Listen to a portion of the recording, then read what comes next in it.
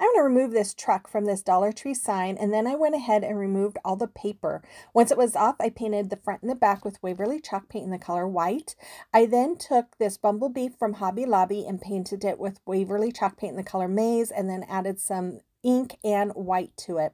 I created these stencils with my Cricut, and I'm going over the stencils with my maize and ink colors.